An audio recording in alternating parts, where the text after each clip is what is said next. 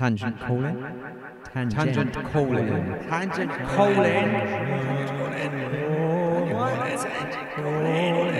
Tangent calling.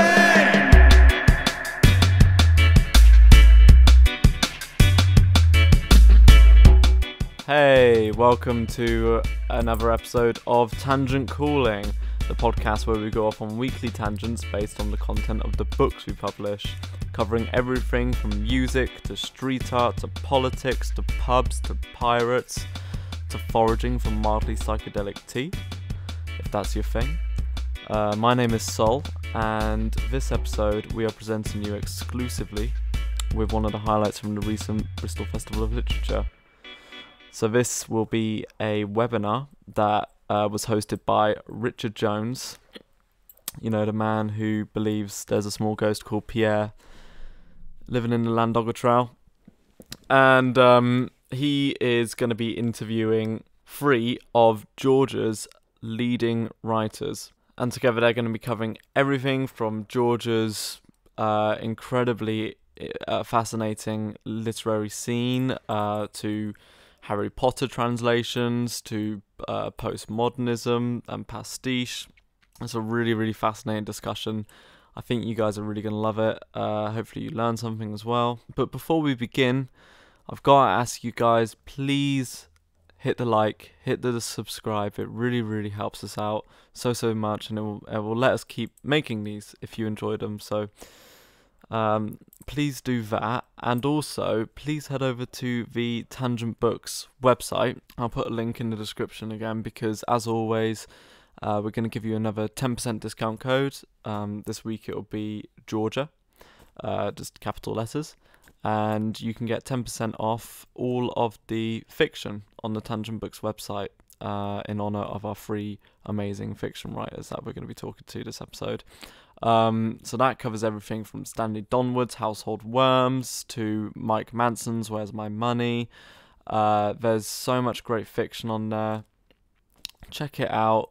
It will make a brilliant Christmas present, or something to, you know, get you through this cold winter. So yeah, thanks for listening, and I really hope you enjoyed this talk. I'll leave it to Richard. Take it away.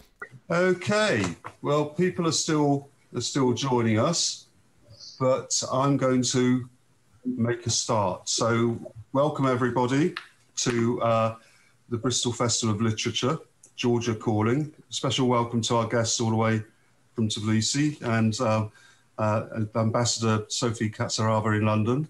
Thank you very much for joining us this evening.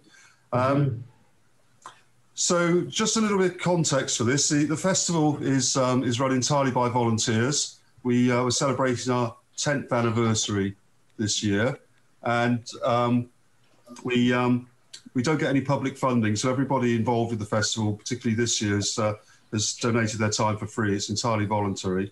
So the best way that you can show your appreciation for that is by supporting the authors by buying their books and supporting their work. So a little bit about twinning in the background to this. So Bristol is very much one of the early pioneers of the twinning movement, which was based on a spirit of peace and reconciliation and building a Europe based on cooperation after the Second World War. And Bristol has 7 twin cities across the world, one of which being Tbilisi. And in the mid-1980s, people in Bristol began to reach out to Tbilisi with the aim of making friends with our then so-called enemies. That was what during the Cold War years. So it was very much a way of international hope and international friendship.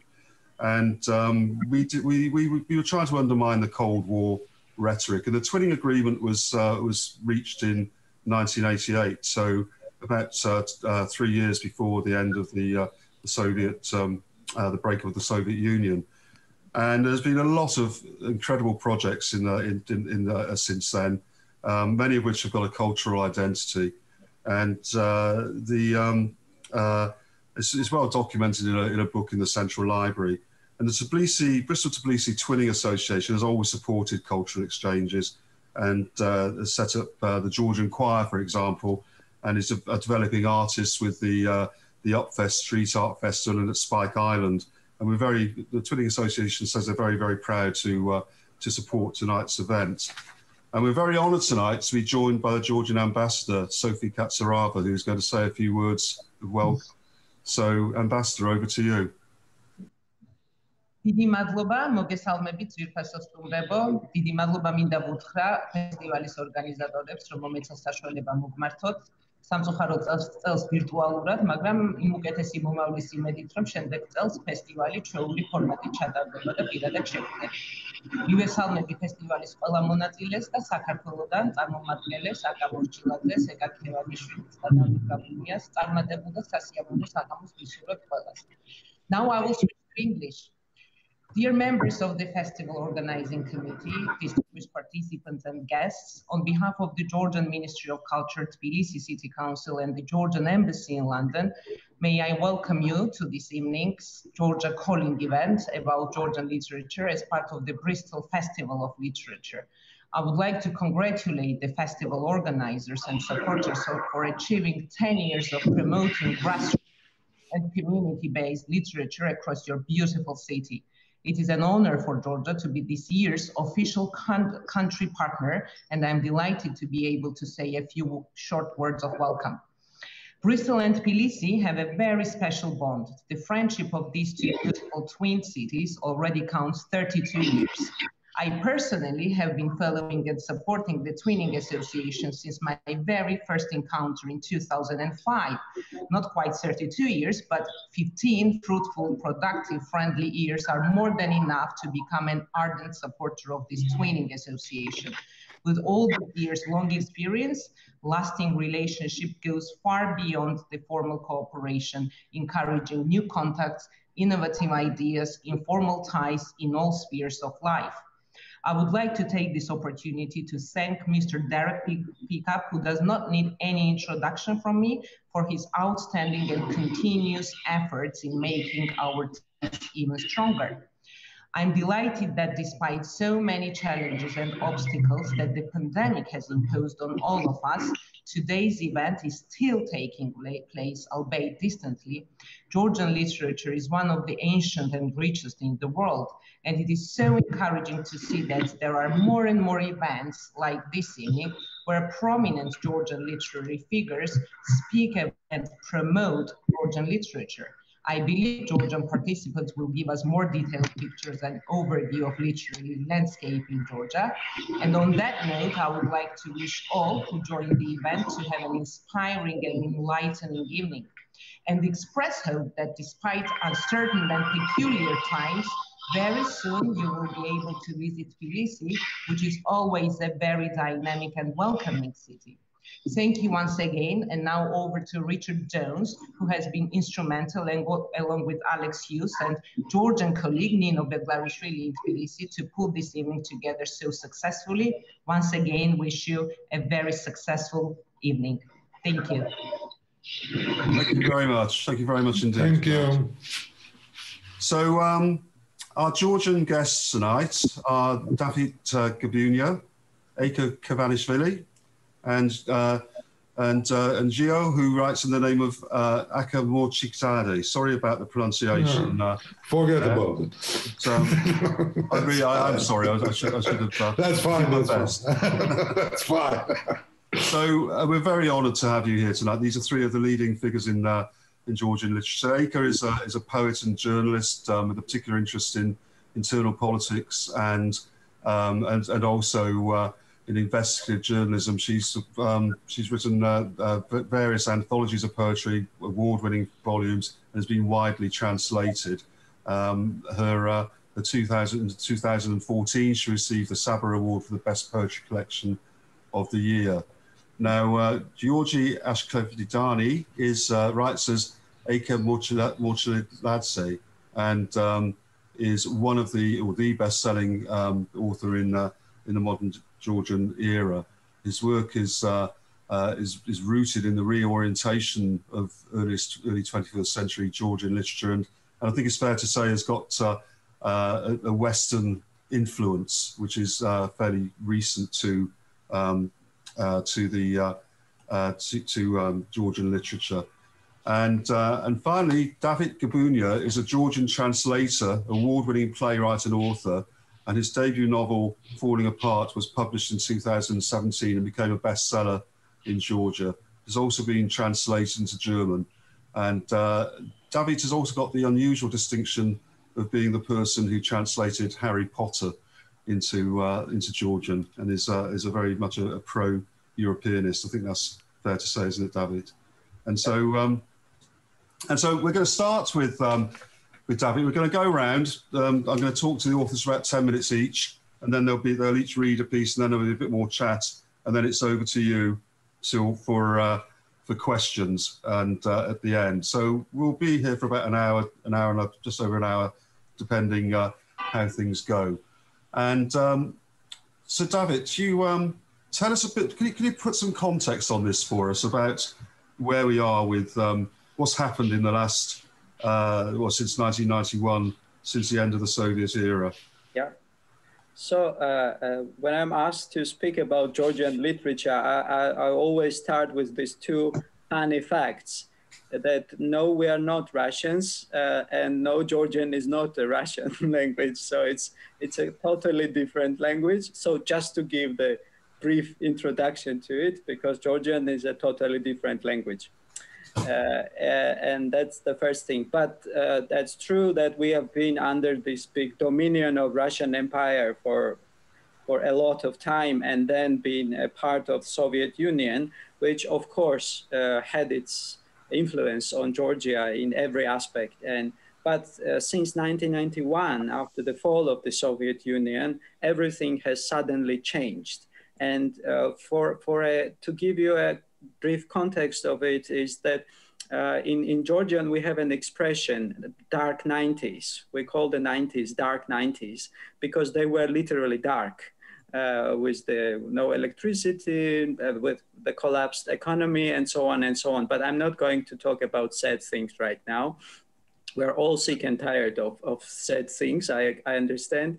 But these were the important times. On one hand, the Soviet censorship was over, the official censorship was over, and there was a huge freedom given to the authors to write whatever they wanted, and that was never possible before the fall of the Soviet Union. Well, of course, in 30s, in 40s, it was really harsh, and later on in those years, in Soviet times, it was not so harsh, but still, I mean, the total freedom and total lack of any kind of censorship only started in 90s. And thus, on one hand, there was no economic possibility to publish a lot of books, and then the books were not sold really. People had no money for food, but on the other hand, there was this total freedom. And that's where this new boiling process started in Georgian literature. And I'm happy we're having as one of our panelists here, Eka Morchiladze, the right, Georgian Aflediani, and his, the readers know him by his pen name, Eka Morchiladze, and who was one of the key figures who appeared in 90s for the first time on Georgian literary scene, and started this new Georgian literature, so to say. So this is just a brief context, not very particular, but so to say that's how it all started. And how difficult was it? It sounds like the economy was in a terrible state. So how were people able to publish? Was there it was just that yearning for expression, which That was interesting, because at the same time, people started to self-publish. Yeah. Very often because that was not possible in Soviet times. So it was like everything was state-owned, everything was ruled by the state, and you were not just, even if you had money, you could not just publish. So the books published in 90s were of extremely poor quality, the publishing quality, I mean, but they were still published. And this totally new sense of freedom was so exciting at the same time, and so that's how it started. And by the end of 90s, new publishing houses started to appear.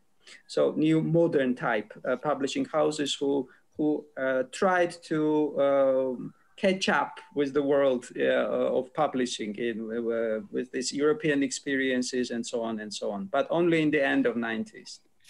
And it seems to me that Georgia is fascinating for many reasons in terms of its literature, in that so many different genres seem to have been condensed into such a small space of time. It seems like you've almost got a century or more of influences all happening in the last 25, 30 years.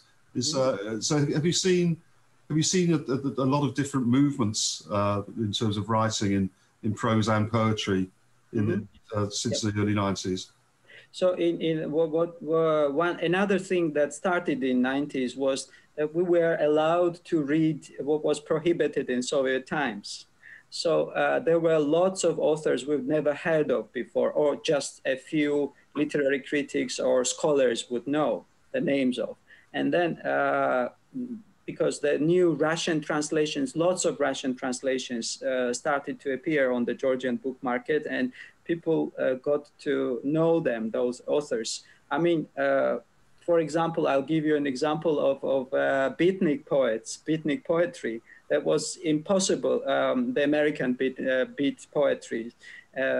It was completely impossible to read them or to publish them in Soviet times, but in 90s it was made possible. And a lot of younger poets in Georgia, especially male poets, so started to translate them and sort of, I would not say copy them, but they were so much influenced by this sense of freedom and the spirit of freedom of beat poetry. So all those things, all those periods or movements in world literature we were not part of. In 90s, the Georgian literature attempted to somehow catch up and to compensate. So I would say that the 90s were the decade of compensation, when we were trying out different things that we didn't have access to before that. Must have been. And what sort of movements did you see emerging? I think that the women's right, we'll come onto that with more with Eka, but I understand that that women's writing became particularly prevalent. Was that from the start, or was that something which came a bit later? Well, it's a bit later. So yes, there have been female authors in 19th century even, and it's quite a patriarchal country still, I would say. We need to admit that. But women start to publish, it's more end of 90s when women started, a lot of women started to emerge, like younger women and younger generation of women. Before that, it was like, women were mostly in children's literature, and some of them in poetry, and very few of them in prose, in fiction. And that was the reality, we have to face it. But with this possibility of publishing yourself online in the 21st century, so a lot of new female names started to appear. So the correlation is very obvious. So women were not, they didn't have to go through the institutions and like the Writers' Union in Soviet times or something like that. So that's why when the access is free, so here you have women in Georgian literature, they start to appear, and now we are coming closer to the equality in numbers of female and male authors, which was very atypical. It was not the same in Soviet times or even in 90s. And who are the key authors, and are there any particular themes which have developed? Is it crime? Is it historical fiction? Is it postmodernism, or is it socialist realism? Can you talk us through a bit about the authors and the themes which have developed? Yep. So, well, as I've mentioned already, it's quite diverse. The picture was quite diverse. There were some formalistic, so to say, movements in 90s, like especially in poetry. So they tried to write and behave as crazy as possible because it was possible now in 90s. And they would do like street performances and so on and so on, like quite in the spirit of the early 20th century, I would say. But as for the genres and the topics, so, well, it's hard to judge, it's hard to somehow classify it, but definitely what is quite obvious, like so-called postmodernist fiction started to appear, and in all different shapes and genres, I would say. But what is interesting is that the most successful writers, including one of our honorable guests here today, managed to not to just copy the form, the empty form, but to find the Georgian basis for his postmodernist work, to direct his attention or his literary work to the roots, where he is coming from and where the Georgian literature is coming from. So that's why in his work, in some other writers' works as well. So it's a fantastic reading to read how they create the language, the new language based on the old, based on the century-old literary experience. And that's what most was valuable that was created in the 90s and is still being written. But we are quite poor in the so-called genre writing. So not really developed crime or thriller or so-called those unfortunately, which is quite unfortunate, and some of us are trying to make it up somehow and to fill the gap in it. But we're still in the process of forming, so to say, or developing, still finding the voices. And one more thing is important, because Georgia is quite a tiny country where there are not so many of us who write and read in Georgian, and that's why the development of book markets. Well, we'd love to have it better here, so that's why it's not a commercial thing. That's why maybe the genre is not developing really so much, like crime or thriller or some other horror or whatever it is. So. That's really fascinating. Gio, apart from being one of the country's leading authors, you're also a very eminent historian as well. Historian. Just graduated from his history department. Okay, sorry. No. So would you agree? Would you agree with that overview, or is there anything else which you would add to to Davit's overview of what's happened in the post-Soviet era? I agree, of course, generally. I agree. That's right. I remember the picture, but my thing was a bit different because I was not a poet. I was not a modernist. I never tried that. But I agree about language, because growing up, reading Georgian novels of Soviet time, and we had wonderful writers, I disliked the language because I was a boy and I had the feeling, and that's not true, because around, it was quite naive, but it was the thing. People around speaking different language. And in the books, in the novels, which you like, language is different. Mm. It's not. It's somehow.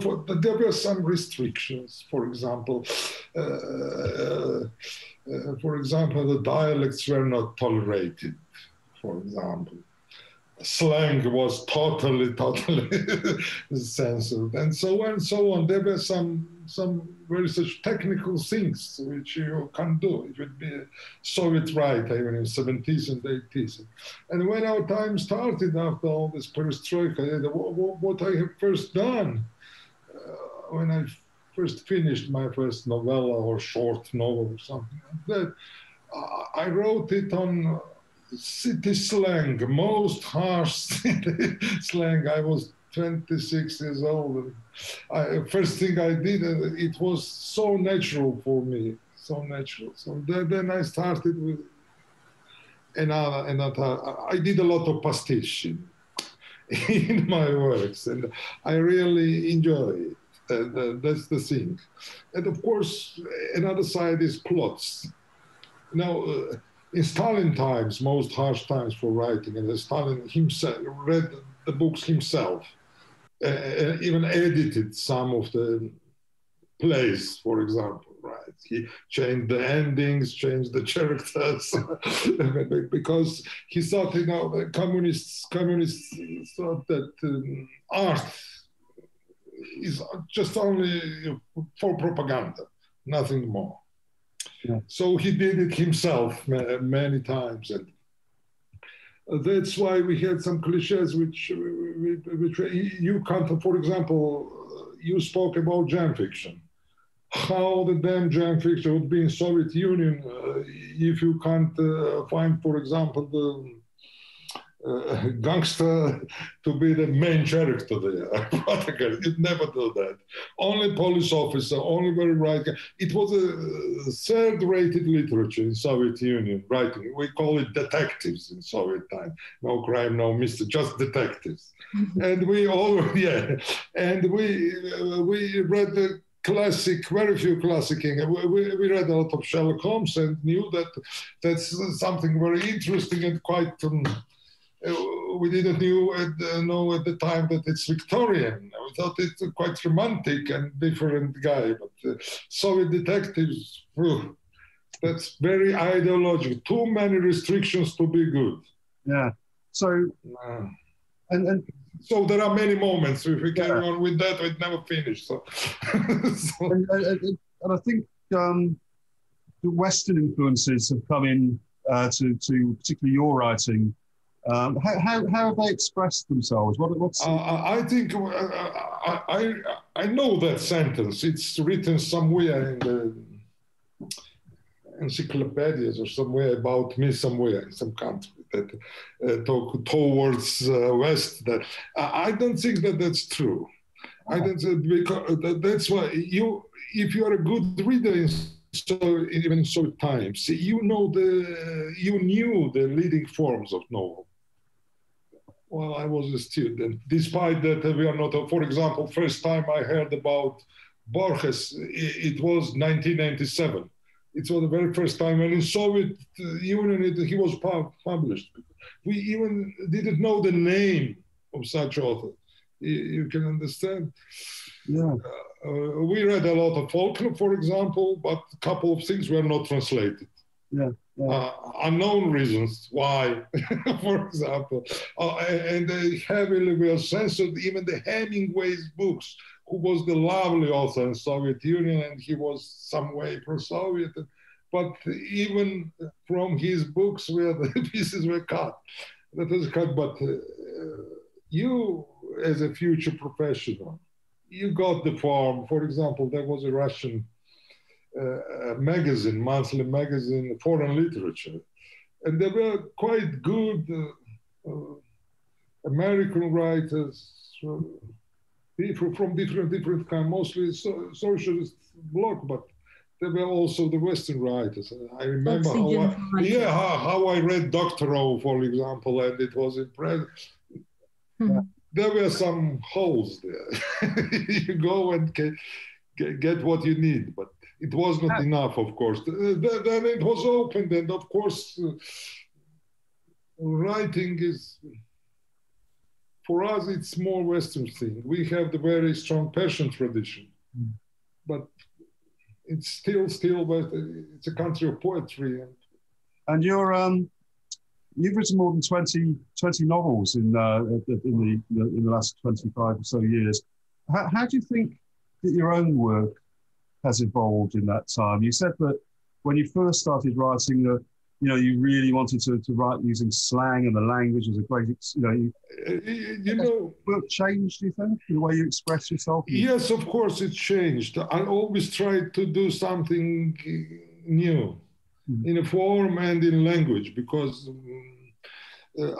I think that writing is quite enjoyable thing, and you have to enjoy what you're writing. If you're writing 45 stories about, names of police officer. It's quite boring, with full respect to that genre. But I tried with, I told you that with pastiche, 19th century, even 10th century language. Of course, it's mimicking. It's not real thing, but you're playing inside that. You're getting a lot of plots from forgotten novels, changing them, playing. So it was my first books were more such harsh, open-hearted books. Now they are more such, I think they are more clever. And when you're growing up as an author, for example, it's a funny and lovely thing for me to make dramas I wrote 30 years ago into comedies. And that's lovely. That's lovely looking back and joking about that, what you thought was so serious at the time. I get the impression that, talking to you both, that there's a real kind of experimentation, the joy with sort of playing with literature and experimenting is coming to the fore through this freedom of expression. The boundaries aren't there. It's very personal, but for me, literature is that thing, to be enjoyable for writer. Yeah. If you are working like a slave there, you work in somewhere like a slave when you need such pages, when you need paragraphs and words, a lot of to put it into novel. But on another way, it's enjoyable thing. So Eka, what do you make of that analysis of what's happened in the post-Soviet era? Would you agree with that? Is there anything that you particularly add to it from your perspective? What happened after post-Soviet era, you asked? Yeah. Well, I think that we became more brave and we began to write more bravely. Mostly I can talk about women writers, maybe Georgian women writers, because they somehow, their language is more free now, and they are free inside their feelings. They can tell whatever they want to say, and this is very good sign for me. But they are children of the small country, and they are shining only on Georgian sky. Nobody knows what they are writing. But this is the thing what I like most of all in contemporary Georgian literature, that they now they avoid cliches. Mostly I'm speaking now about Georgian women poets, and really now we have brilliant women poets. I can list at least 10 of them who are who, if they will be translated, I don't know, in any international language, in English or in another language, the world literature, I think, will be enriched with their poetry. So this is just one small thing what I say.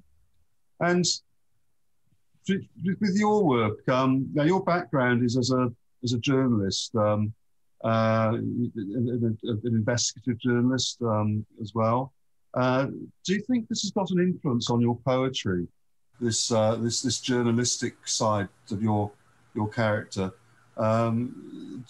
So, do you write about social topics, for example? Mm-hmm. This is mostly frequent asked question for me. How do you write if you every day dig and research and do this journalistic job? And I'm a news reporter, and I do this job from, as I already mentioned, from morning to late evening. And yes, of course, it can't really, you can't really avoid that. In the beginning, it was not so. I was writing about, I don't know, deep feelings and love, as every beginner poet maybe. But now influence is visible of journalism. And besides that, I belong to the authors who want to distance themselves from true stories. And I love actually writing about those true stories. In journalism, everything has to be precise, very very, careful, without too many emotions. And here in literature, especially in poetry, I have more freedom, more space to breathe. What about social issues? Recently, I've been writing more of social political poetry, and I feel like I have, I have awakened citizen type of poet in me, to say so. So, is your poetry then a form of escapism as well? Is there an escapism in your poetry, is it a mix of the reality and escapism?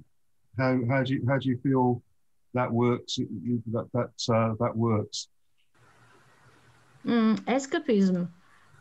Somehow, I don't know. I write about poor people, for example, who travel with rusty transport. Metro people who usually are also poor in Georgia. I write about careless politicians, for example, or wealthy church, about abortion, women, violence.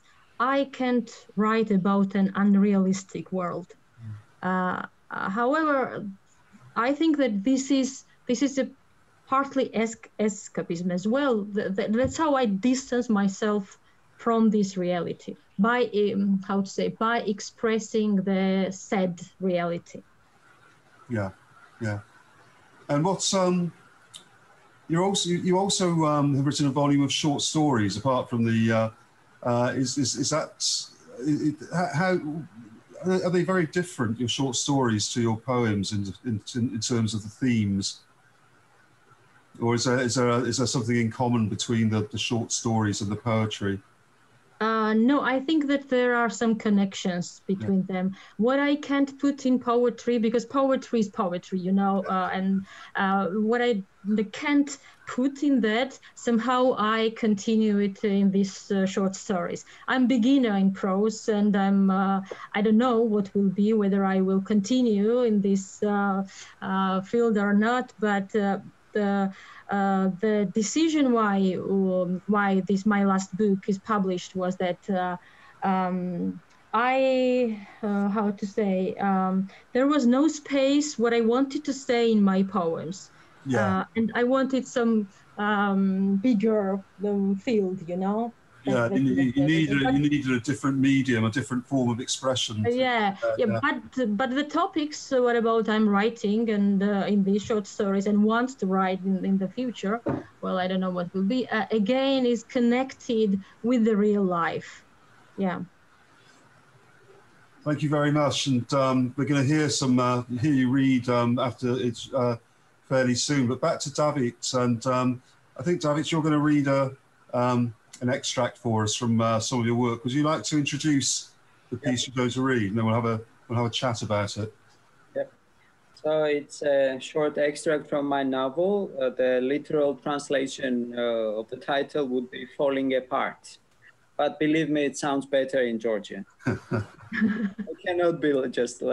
I tried to cross out a lot just to make it short, but without further ado, well, it's about a guy who is observing his neighbors' lives because he's idle. He has nothing to do. He's unemployed, and he's spending the hot summer in his block of flats and observing the neighbors' sexual free life and envying, sort of. And once he becomes the witness of a murder, I would say. So that's him going to that flat, discovering the body. Okay. Oh. Now he's lying dead and clean-shaven in the other room. They say that people's beards, hair, and nails keep on growing after death. But that takes time. He's only just died. His body lying on the white rug, his corpse, his body. So much blood, but it's all stayed on the carpet. It's thick and absorbs the blood. It's soaked with it. I've got to make sure that he's really dead. Oh, come on, he's not breathing. And if he's not breathing, that means he's dead. That's it. But still, maybe he's breathing and I can't see it, but his belly isn't moving, neither his chest. No pulse, he's dead. So why hasn't the blood stopped? How much is there left to come? How many liters of blood do people have? What if it gets on the floor too? What if it seeps through the floor and stains the downstairs neighbor's ceiling? He's warm. He's definitely not breathing, but he still really looks as if he's alive. I wonder if there's a mirror somewhere, a pocket mirror. I can put it over his mouth, and if it steams up, it means he's alive. Oh, forget the mirror. He's got no pulse. No pulse equals to death. Bits of broken vase, bookshelves practically empty, just a few books, old ones, no television. Bed is a mess, not a bed, armchair, a fold-out armchair, messy but not dirty. The blood did not go that far. Why isn't it stopping? Isn't he dead? I press my fingers to his neck a bit harder. I press down and suddenly, there it is, a pulse. I'm not imagining it, am I? No, it's definitely beating. I can feel it. What if he asks me to help him? What do? Call an ambulance? Yeah, because if I call now, it will definitely get there in time. Right, ha. God bless our bloody ambulances. Yeah, they'll come, they'll do some tests, they'll start filling in forms and asking me who I am and what I'm doing here, and then they'll call the police. They'll say the body bears the marks of violence and they need to report it. I mean, some marks, all those head wounds and the fragments of vase strewn over the floor. You don't need to be a genius to work out that someone smashed it over his head. I'll get confused and make a run for it, and they'll run after me. Hey, stop, where are you going? And the whole neighborhood will wake up. No, if I don't call, if I just wait a bit, he'll lose all his blood and I won't get caught up in this.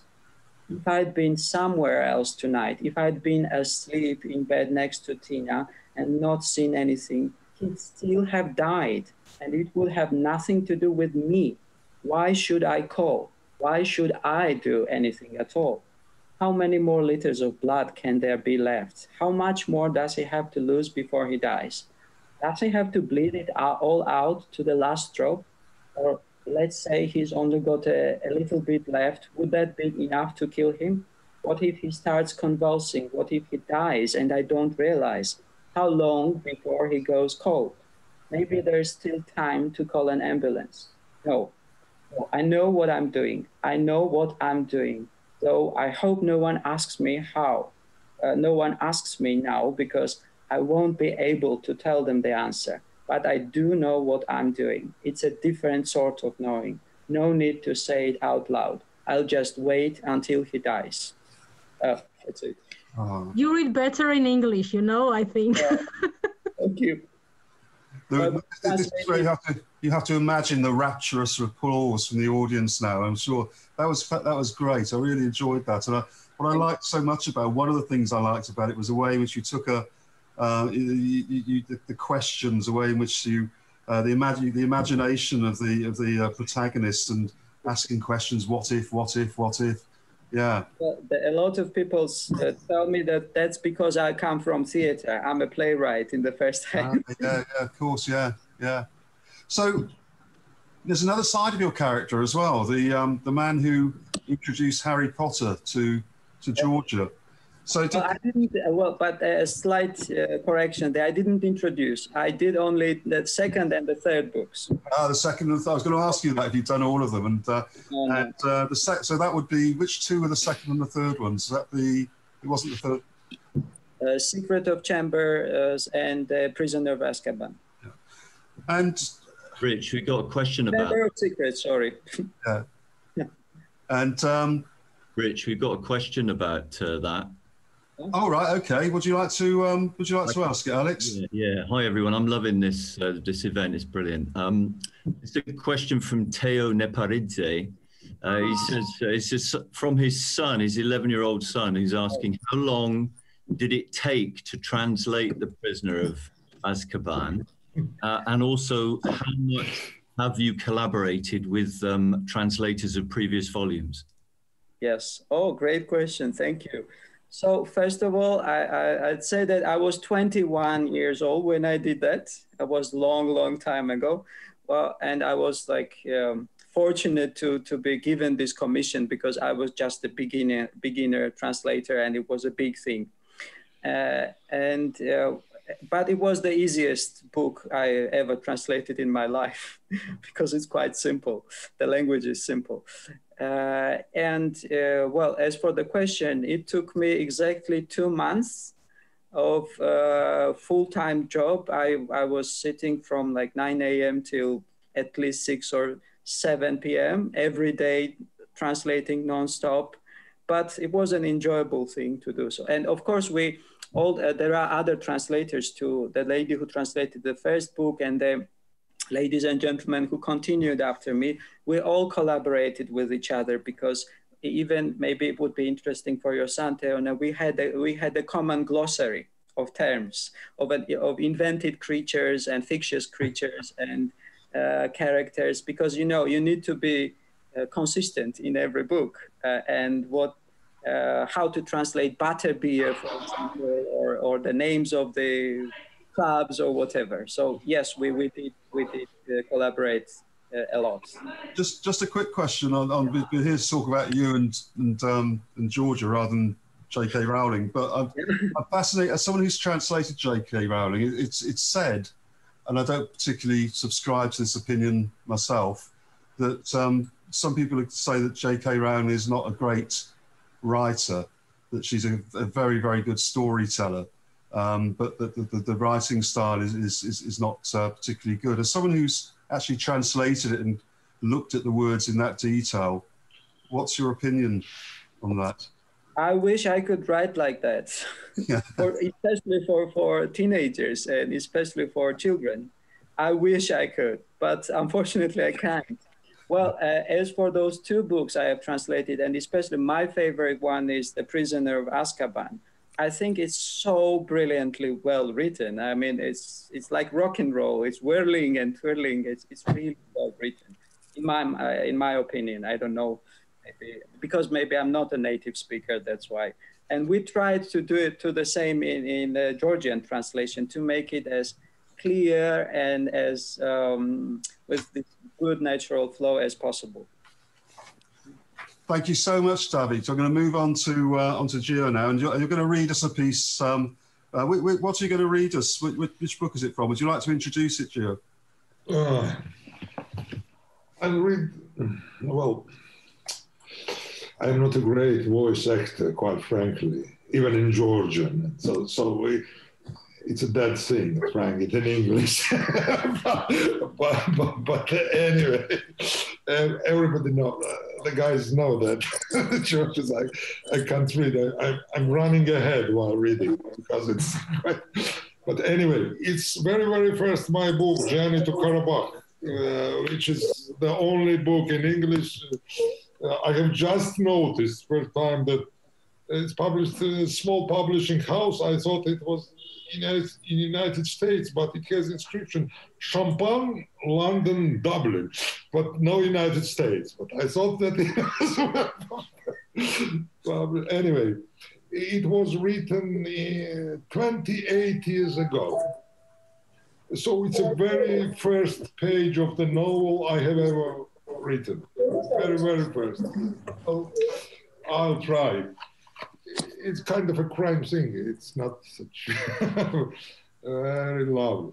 Oh, by the way, when you spoke about publishing, how you published it, the first edition of this book in Georgian was published in the print section of the mental hospital in 1993, and I paid. It was a self-publishing, and I paid not money, but a paper. And the amount was written there and stamped. My friend gave it to me, and that was strange. So I'll start because time is running out. Yeah, okay. First chapter. It all started at the end of February. Georgia was at war with itself, if you can call what we had a war. President had just fled the country, in any case, chased out by the National Guard and paramilitaries of the horsemen. I did not care about any of that back then, and I care even less about it now. It was the end of February, and all I could think about was Gogolik. Gogolik is a French Georgian name of one of the, and his latest stupid idea. He wouldn't stop going on about it. Come on, man. He'd say, let's go, let's go. Achiko Kipiani will give us the money. All we have to do is take it and go. But they just could not be bothered driving back and forth all over the goddamn place, and in winter to boot. Why on earth would I want to? Anyway, you couldn't buy guns for love or money back then, but he wouldn't let up. Come on, let's go, let's go. All we have to do is drive there, pick up the grass, and we'll be stoned till next autumn for free. Blah, blah, blah, blah, blah. I didn't want to go. I hadn't been into that stuff for ages. I might fancy a smoke maybe 4 or 5 times a year, maximum. And how dare he think he can drag me halfway across Azerbaijan anyway? I'm not a kid anymore. You go, you bring it back, and then you can tell everyone how you went to Ganja and come back with a load of hash. Ganja, yeah, I got it in Ganja, then it's right, man. I bought back a load of drugs from Ganja, and on and on and on. But he just kept going on about it. Come on, man, drive me to Ganja. And once Gogolik gets an idea, he can't let it go. Stupid bastard. Anyway, eventually he left, but later that night he came back with that Achiko Kipiani in tow. Kipiani is a big guy, built like a buffalo. He sat there fiddling with a set of 40 beads. Okay. Here, he said to me, look, none of the dealers in Azerbaijan will sell to me anymore, the bastards. You are Gogolik's friends, and that makes you my friend too. Come on. It's a couple of days. That's all. I'll make it worth your while. He's persuasive like that. What about Gaza? I asked. I'd already decided to go. That's it. Thank you. I can't read well because anyway.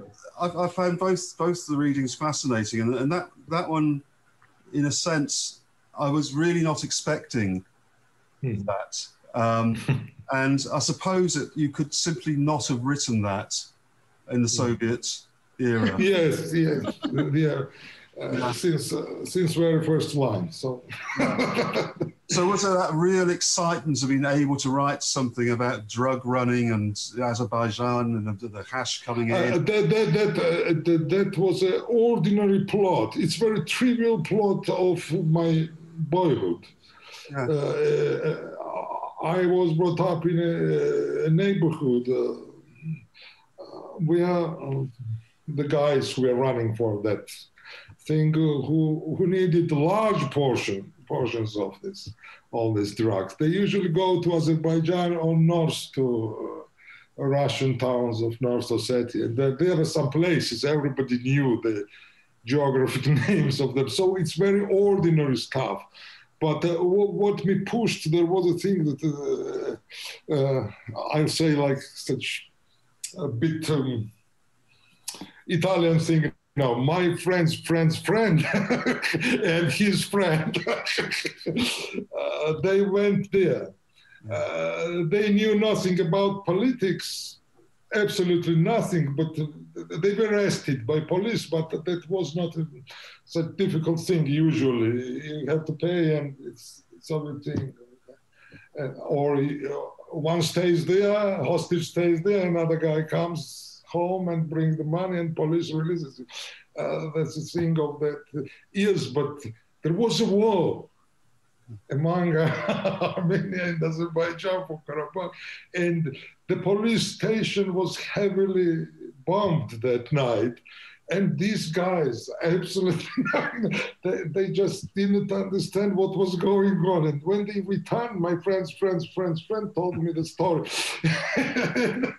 And the beginning it was inspiration. Oh, thank you so much for reading that. So that was the beginning of your first book. Yes, first novel, first ever thing I have finished. I was writing since boyhood, but never finished. Privilege. When you're a boy, you need these grand things, masterpieces. You never pass fifth page. Thank you so much for thank you sharing that with us. And Eka, what would you like to read this evening? Okay, I wanted to read one political poem about Prime Minister, but it's too long. So I've changed my mind and I will read for you another one, which is from my social poetry poems. The name of it, A Song of a Miner's Wife. My husband is going to come home late tonight, my smoked husband. As he comes, his teeth will glare white. Only from the teeth I can differ my husband from others. He was light-skinned when I first met him. Now the color of his skin is near to the color of dust. Even his voice sounds as if the iron has dissolved in it, and his eyes are lit up with the heated oil. My husband changes a lot after being back to this world from a long tunnel deep. Now he will come soon. He will be muddy. He will enter the doorway bringing some smell. That's the smell from the intestines of earth. This is the smell of the men working side by side with him, that of the exhausted workers. He will come soon with an empty food container in one hand, and with a smoked loaf of bread in another. The essence of my husband has touched even a loaf of bread, like me before, and made it black, after he had eaten a small piece of bread when he got hungry on the way home. Later, he sits at the table waiting for a long time for his portion of soup, that is followed by some of my words to be said quickly about the big loans from banks and small ones from the local grocery store, and about a new pair of shoes belonging to a neighbor's child and our children's shabby school bags. There are my words of despair. He is still sitting looking through the window to the sky. Then he says, I miss the sky, and stops to talk. I stop to say a word about the books and coloring books and chocolates and new dresses and a necklace over in the window of the shop. In short, about everything a human being needs. And I think, if only he would never lose his hands and feet to be able to go down in the mine. Thank you. Thank you so much. That was fantastic. And is that well, two questions. One, how difficult is it to read the poems in English, and how do they translate from the Georgian? Would you like to read a few lines in Georgian so we can get some sense of what it sounds like? It's for me, it's not easy, but I don't know whether this very translation, how it sounds in English for you, for a native speaker. You know, is it good translation or not? But I'm trying to read good, but it's difficult for me really. In Georgian, of course, it's much more easier, and yeah, I love reading, but not very often. But when I have my own readers and I know that they know my poetry and they come to listen to me, in these cases, I love to read. Yeah.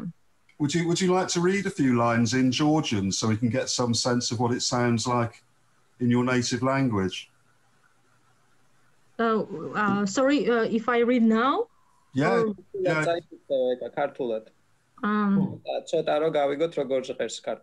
Okay, I do not have this very poem, but I read another one. It's for you.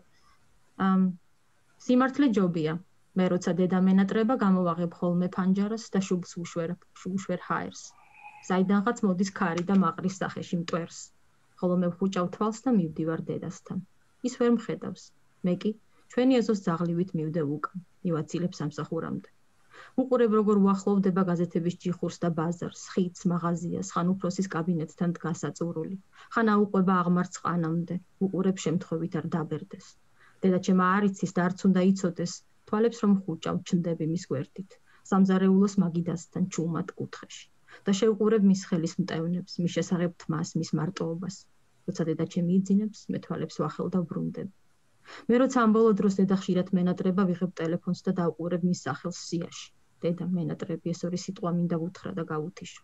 მერე კი ვიტიროთ ერთად, რადგან როგორც იქნა ვუთხარი. დიდი ღორობა კი არის ამის აღიარება, მაგრამ ამის მაგივრად ვეუბნები. დედა, რამდენი კოვზი შაქარი დედა, რამდენი მწიკვი ბარილი და რამდენი წვეთი თაფლი. Oh, thank you so much. That's I always think that with poetry, even if you don't understand the language, you can take something from the way in which it's read, and that was very much the case in that reading. It was that was a very powerful reading. So thank you for doing that. That was great. Thank you. And the translation worked really well. I think that as for an English audience, that came across really well. It must be so difficult to translate poetry, particularly from one language into another, and to keep the rhyme structure and the meter and all of that. Yeah. Yeah, and it's a luxury for us poets to have translations, because poetry is not so. Is there a tradition of poetry in Georgia pre the Soviet era? Is there a history of poetry? Yes, quite long. I think quite long history of poetry we had, and we had the really great poets in 20th century. But I think that, as David mentioned, after 19th, maybe David will speak about this better than me. But after 90s, I don't know, some generation came in Georgian poetry. Men and women poets who changed everything, who changed the culture of writing, I think. Yeah, I find it so fascinating that you, the three of you and others, are in a culture which is changing so quickly, and you're part of this. It must be such an exciting time. It sounds like such an exciting time to be a writer, an author, or a poet.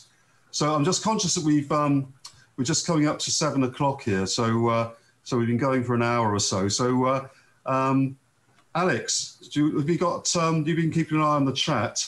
So have we got any other questions or comments that you'd like to put to us? Gosh, there's quite a lot there, isn't there? People are finding the readings really powerful and very moving. And my Uncle Jim was a coal miner, and it just made me wonder if my aunt had ever had those thoughts herself. It was very powerful.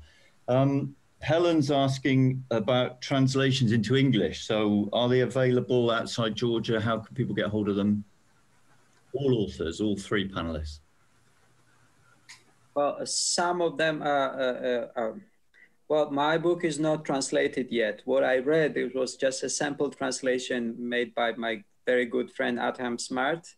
But I hope that someday, well, it's published in Germany. If you speak German, if you read German, you can find it in Germany, but unfortunately not in English yet. But I hope that's yet to come.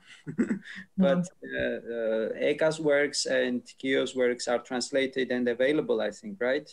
No, my poems are only in anthologies, in several anthologies, but they are not sold in Amazon. So I don't think how people can get it. It's this book, for example, A House with No Doors, 10 Georgian women poets. It was translated by Natalia Bukia Peters and Victoria Field.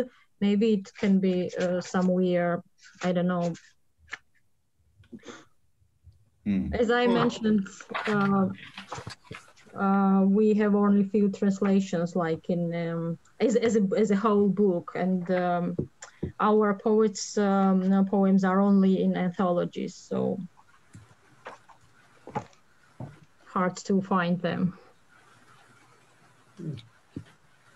And Gio, I think your work is available, isn't it? As you said. No, only one book and maybe some pieces in anthologies if they are. Only one book that were interesting. Translating in English and publishing in England, it's another long story. We have more open way in German language world, where Georgians are quite widely published. But in internet, there are some extracts, no, of our translations of your... Maybe I have never checked that. So you ask about books, I know only one book. There are some few translations which we have never published at that time. I'm mostly in Germany. Checking the chat here, and the lady posted the link where the people who are interested can buy the anthology you mentioned, the 10 Georgian women poets. So those who are interested, that there is a link for you there in the chat. Okay. So great. I'm just going to... There is another anthology also. Rich, I think plays. Rich, maybe we could. I don't have the link now. We could put the existing ones up on the website afterwards, or at least.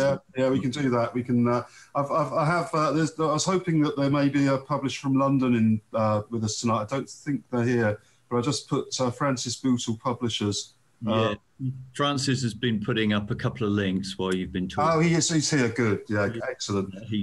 So there are some links on the chat there. So just before I ask the next question, why German? What's the link with Germany? You answered it. There are many reasons there. There are many reasons. Yeah, but the great thing that happened 2 years ago in 2018 was in Frankfurt. As you know, that the people who are connected with the book publishing, they know what Frankfurt Book Fair means. It's huge. And Georgia was the guest of honor country in 2018.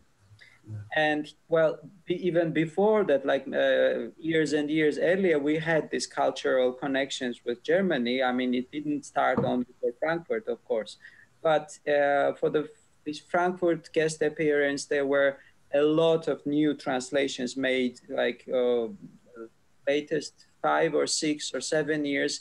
There have been tons and tons of, like, almost all authors are translated, living or dead, the classics and the contemporary authors into German. So lucky you who can read German. So all our books are available in German. So go ahead. So Gio's books, like several of his books, like more than 5 at least. So 6.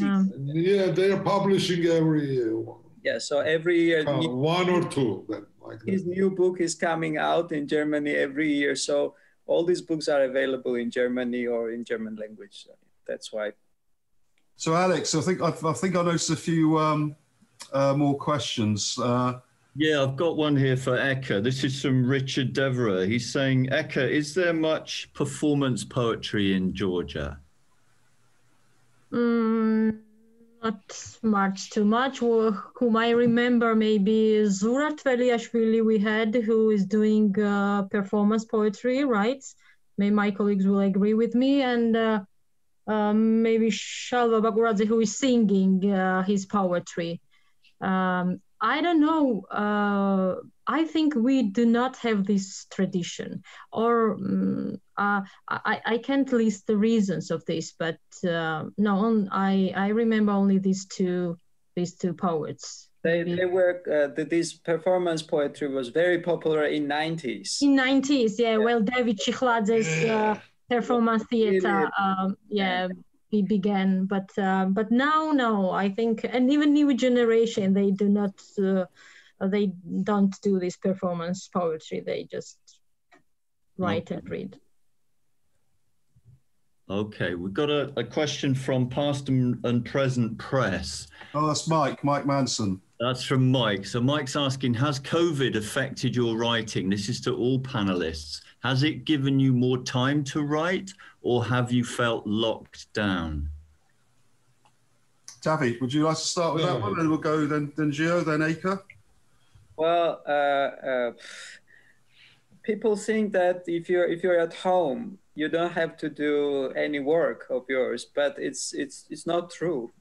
It's getting And personally, for me, it's been this lockdown and these restrictions have been like you are working from home, and you're I cannot write at home. I need to go somewhere, and when there is nowhere to go, that means zero writing. So that's how it has been with me in those since March earlier this year. So zero writing, a lot of work, and so that's why I don't particularly like this bloody pandemic, please. Pandemic writing, that's interesting. This year I have a lot of side writing, which I consider not my writing, but writing for money, quite frankly. So it's good. In some way you are sitting, but you are stuck there, and you can't lie that it be 2 weeks or in 1 month.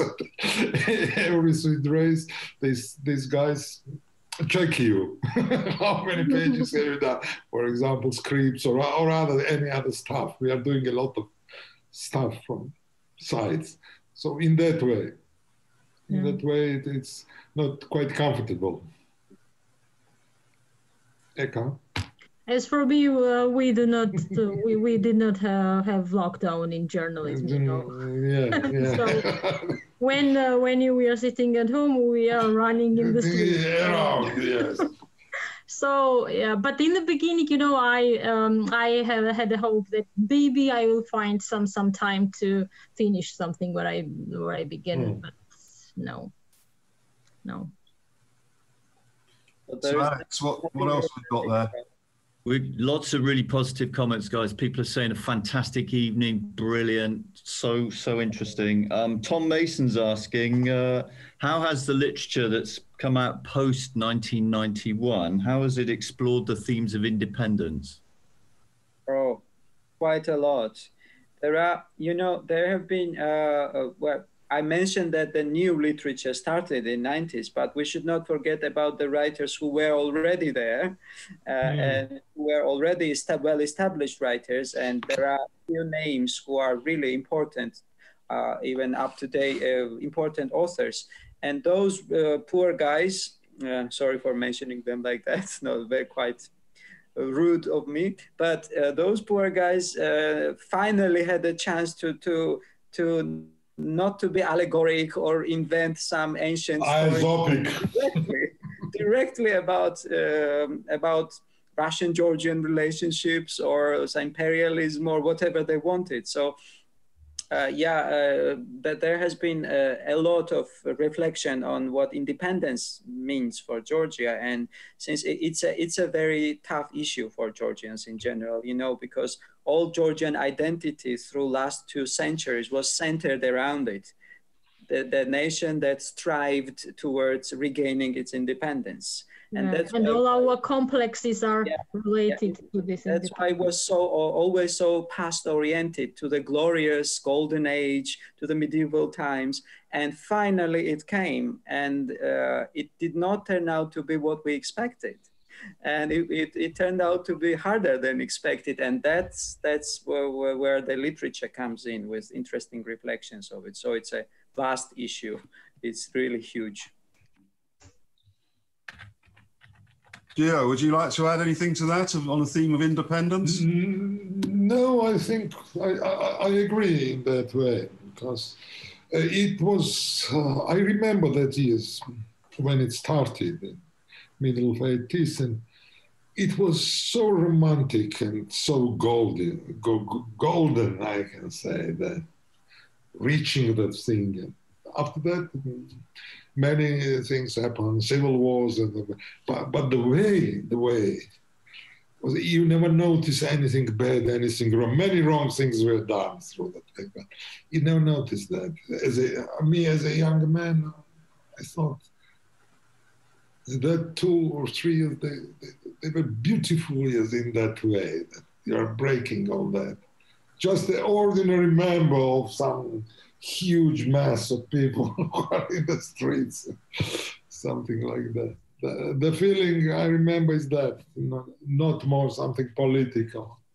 It was magic, that you're reaching every new day. It's a step that you are living that damn country, which is huge. So that's it.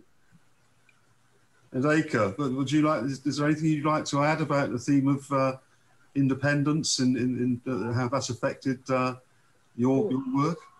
I don't remember the emotionally these all events. Very, very good. No, I think that Eka and David told everything. Like, That's that. So Alex, back to you. Oh, we got some really nice comments about the readings. People very impressed with all of the readings. Eka, that was beautiful, says Jonathan, and Grace agrees. But Alex, you're on the chat. So what else? Yeah, I mean, it's still really positive. Wonderful evening, says Natalia Beglarashvili. Thank you so much to the Bristol Festival of Literature for this opportunity to present Georgian modern literature. Fantastic evening. Yeah, I mean, it's all really positive, guys. And we haven't got any more questions, but just some wonderful comments from everyone. Yeah. So, oh, there is one I just spotted from Jonathan. That's Georgie, did you buy the drugs? And if so, what did you do with them? I have already done that. I have never bought drugs. Never, ever. Never, ever. I told you, that's my friend's story. Is there any? That's a proper thing to say on live. we are recording this interview, so we were all young ones. So that's it. So Alex, is there anything else that you'd like to say from the chat? No, it's just fantastic. It's really positive. I think we need to check out Francis Bootle Publishers, because they're all over the Georgian literature here. There's a translation of Zurab Tveliashvili, the performance poet that Eka mentioned, for instance. So I think we definitely encourage people to have a look at their website. So that is fantastic. Is there anything else that any of you would like to say? Our three guests all the way from Tbilisi. Anything else which you'd particularly like to say? No. We've got one more question just to finish with. It says, who is your favorite author to each of the panelists? That's a good one. Yeah. Good one. Oh, that's a difficult question to answer, and you need to choose one. Well, currently I will choose, because I have many favorite authors, like starting from Charles Dickens. He was my first favorite author in my life. But now it's Patricia Highsmith. I'm obsessed with her. I'm literally obsessed with her. Well, Eka can say, whom I remember now is John Updike. I love his novels, but they are a lot, of course. Dozens of authors. Yeah, difficult to answer. But as for the poets, I love American poetry and beatniks, and they are my favorites. Yeah, John. It's fascinating that, we've got John Updike there and Charles Dickens, and what a melting pot. You'll find many surprises in Georgia.